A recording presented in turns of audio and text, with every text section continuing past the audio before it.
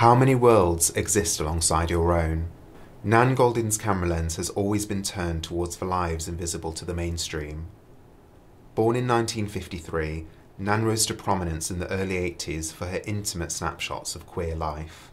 The photos were originally presented as slideshows set to music, and her first audiences were the friends and chosen family that she photographed.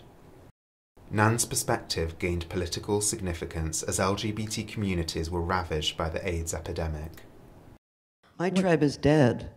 My whole community is dead. All the people I was meant to get old with are gone. If silence equaled death, then so did invisibility. Nan illuminated a hidden queer world with vivid flash photography in all its pain and glory. The bottom line about photography for me was to show exactly what it was.